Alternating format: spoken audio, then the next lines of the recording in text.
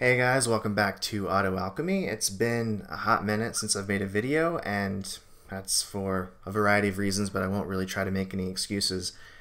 But what I will do is try to ease back into making videos by focusing on something that I think will be kind of easy for me to talk about at length. So I've noticed that videos about INFJs are kind of a hot commodity right now, and to be honest, they're probably always a hot commodity.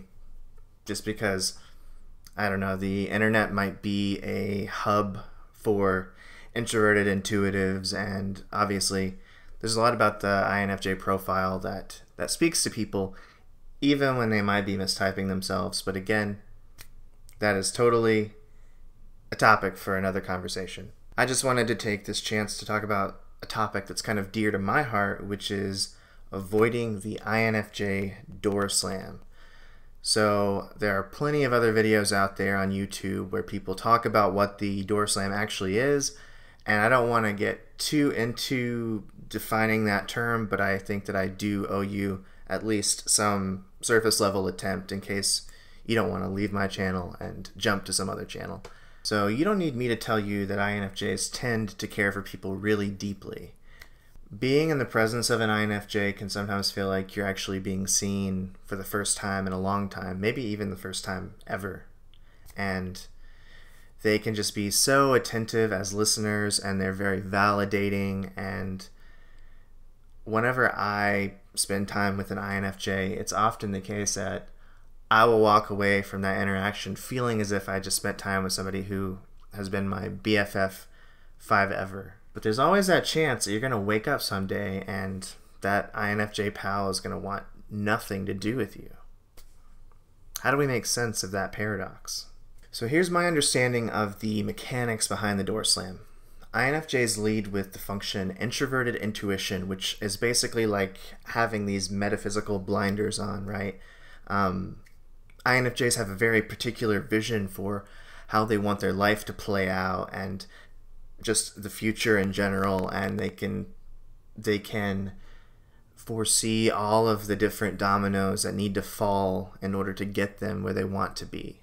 So if you are in the good graces of an INFJ and you're fortunate enough to be included in that NI vision, that's when you kind of reap the benefits of their auxiliary extroverted feeling. The issue then is that there's a really weird personality polarity problem at play where the compassionate INFJ is drawing in people who are so desperate for that validation that those people end up leaning on the INFJ too much, often disregarding or not even thinking about the needs of the INFJ or their own personal autonomy.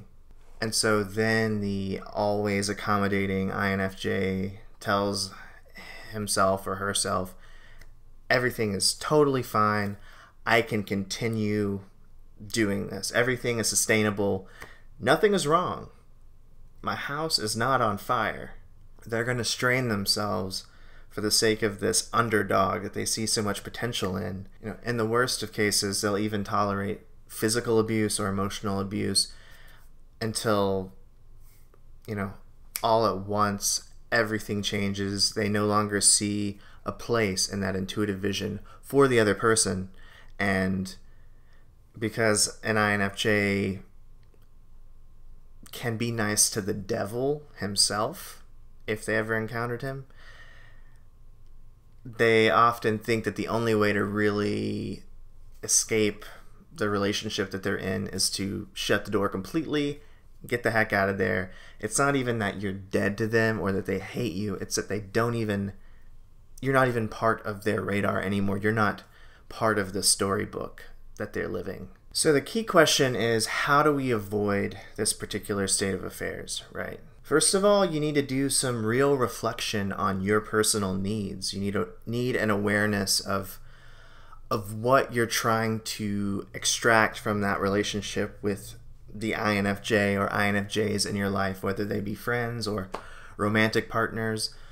You want to recognize the kind of void that you're attempting to fill, and then, realize that objectification is bad even if that particular object is the holy grail in your mind. That's just a different level of dehumanization. You have to take charge of your own needs. If you have a tendency to vent vomit all over your INFJ, then maybe you should schedule an appointment with a therapist, somebody who will just hear you out. There's nothing wrong with that. In fact, I've had therapeutic relationships where all that I really got out of the relationship was having someone that I could speak to.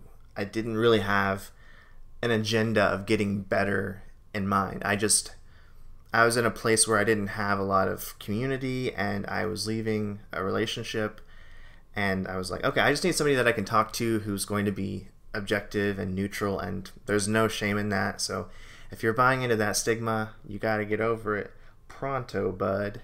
You could also think about journaling a little bit more to process your emotions. You don't need to burden your INFJ with every single existential crisis that you have. And I'm not trying to say that you need to do everything on your own. It can also be useful to kind of diversify your emotional portfolio a little bit. For me, I try to distribute the weight of my angst fairly evenly among my friends so that no one person is getting too overwhelmed by carrying my baggage. Secondly, you need to try to be aware of the needs of your INFJ, because their natural inclination is going to be to focus on the needs of others first. They're not even going to realize that they're upset and that they're in an unsustainable situation until it's too late and they can't bear it anymore, and that's when that door slam comes. And you might say, well, it's not my fault that they're overly accommodating and that they don't know how to draw boundaries, and maybe you're right in a manner of speaking, but everybody has different gifts, and we pay a price for all of our gifts by being weaker in certain areas. So that's just the price the INFJ pays. And it is your fault if you are leeching the life out of somebody when you consciously know that they struggle to draw those boundaries and be more assertive with their needs. And besides, you shouldn't be so petty as to fixate on whose fault it is. The priority should be salvaging the relationship if it's even salvageable. You need to ask the INFJ in your life what they need from you, and you need to mean it. They're really good at seeing through these half-hearted, half-assed gestures. For every venting session that you have with the INFJ in your life, you need to realize that they are probably also fighting these invisible silent battles within their own psyche. And it's also good to keep in mind that people who are good listeners usually become that way because they have personally endured the agony of not being heard, and they don't want to ever inflict that experience onto someone else. So give your INFJ space to be heard. Be the INFJ that your INFJ needs. And it might take a little bit of gentle persistence in order to get them to come out of their shell, but if you keep with it and say, hey, I really appreciate everything that you do for me, and I don't want our friendship to be asymmetrical in any way, so I'm always here for you. Just putting that out there. And that's all you have to say. Don't pressure them into anything. That's not going to be a good move. You can't strong arm somebody into being more vulnerable than they're ready to be. Finally, if the INFJ door slam does happen to you, the main thing that you want to do is not personalize it. You have to recognize that everybody is on his or her own journey, and sometimes things aren't meant to be. This one time I dated an INFJ for about a year and a half, and I could tell towards the end that things were about to dissolve. I just knew that she was finished with the particular dynamic that we had created, and things had seemed really good up until a point when I could just feel the light switch get flipped. And she wasn't replying to any of my messages. She was sick for a little while, and I kept trying to be sweet by saying, hey, I'm going to come over and make you some soup if that's what you want. And she's like, nah, I just need to be alone for a bit. And then inevitably, the moment of breaking up came, and I was in a lot of pain. And I didn't handle it as perfectly as a person could because I just turned into a blubbering pile of fleshy pain. But ultimately, in that final conversation we had, the message that I kept trying to reiterate was, hey, even though I'm in a lot of pain, you have to honor this roadmap that you have in your head. You can't force something if it's not working for you, and I really cherish the time that we've had together, and I cherish how brave you've been by coming to me and having this conversation face to face, and I know that it's terrifying to be on either end of the situation, so kudos to you, and best of luck with whatever comes next. So that was pretty far from a lot of the behavior that she had seen in other breakups, which, involved screaming and throwing things and just like general resentment, like how dare you ruin my life by breaking up with me. Anyway, the point that I want to get at is, although it took some time, we actually eventually restored our friendship in some way. So by demonstrating that I wasn't trying to cling to something and that I wasn't going to try to guilt her for our situation, I simultaneously revealed myself to have a sufficiently noble character that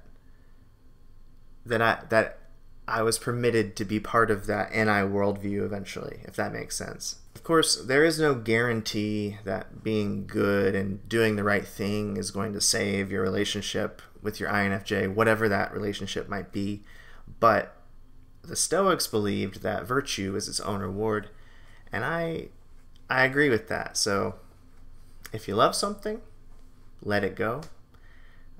Okay, Elsa? That's all I've really got. I hope that this was helpful for somebody. If you like this video, please hit like and subscribe, and leave a comment. I would love to interact and see if I sparked anything. So thanks so much. Till next time.